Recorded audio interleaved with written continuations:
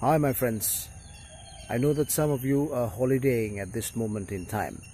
It's the 26th of December 2017 and 13 years have passed since the deadly tsunami struck the world. We know that people struck with trauma, grief, cannot get over it immediately or sometimes forever. We know that millions of people around the world and even in Sri Lanka were struck by the deadly tsunami and their families were messed up, and the tsunami really wreaked havoc in their lives.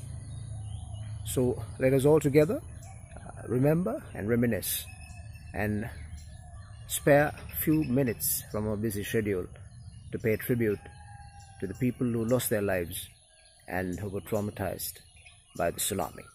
The biggest lesson that we can learn from the tsunami is that sometimes grief is not brief.